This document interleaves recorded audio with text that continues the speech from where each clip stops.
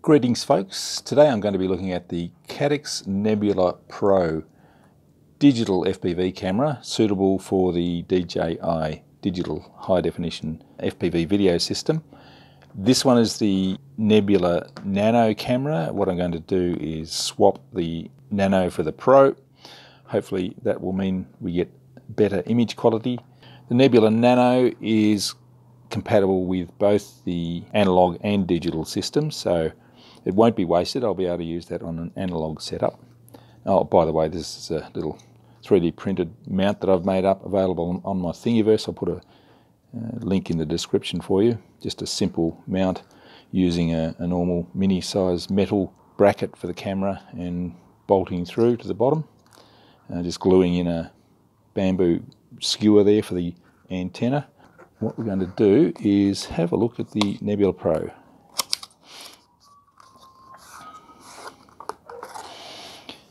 This is the camera and the cable, and we get some mounting screws as well. We also get a little quick start guide.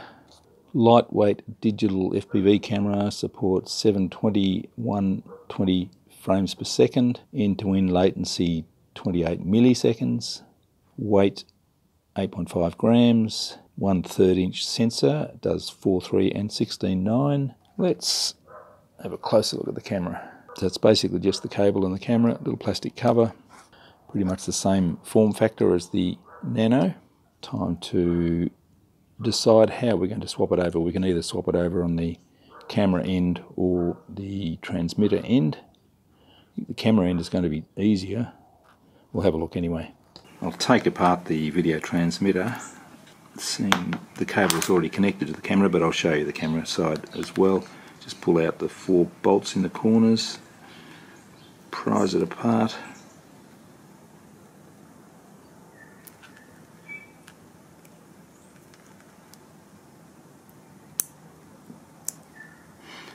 All the heat transfer glue there. And this is the part we're interested in.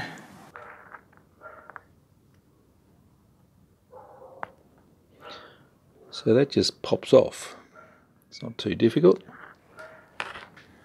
Now we'll grab the Pro. Make sure we've got it the right way.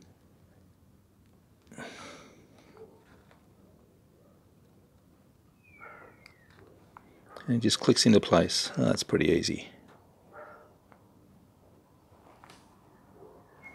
Doesn't seem to be any clips or anything like that. So we just have to, when we're putting it back together, just make sure this is lined up nicely. There we go. Put the screws back in and we're in business.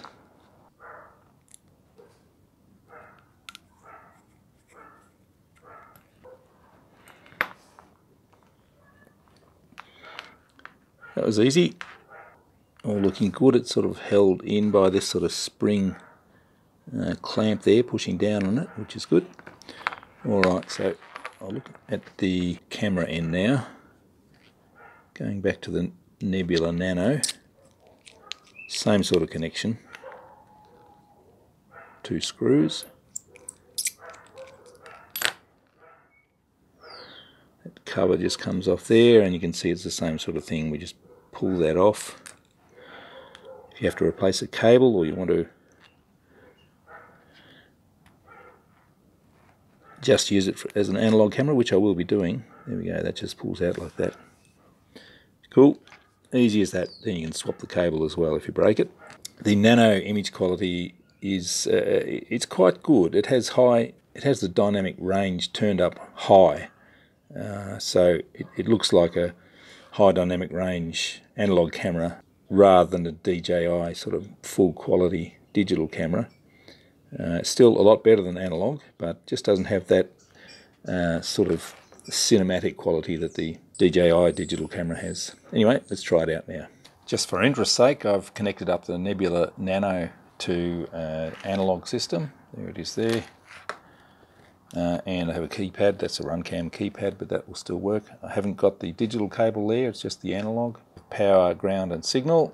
And we can do all the normal analog sort of adjustments: flip, brightness, contrast, sharpness. So we can adjust all the colours to improve them. White balance, language, reset, exit, save all, yes. So now that's a perfectly good analog camera. Okay, let's get back to the Pro. Here's the Caddx Nebula Pro mounted up on the tail of my scratch-built Macchi Jet. It's just taped on there for the moment. It's not a permanent fixture.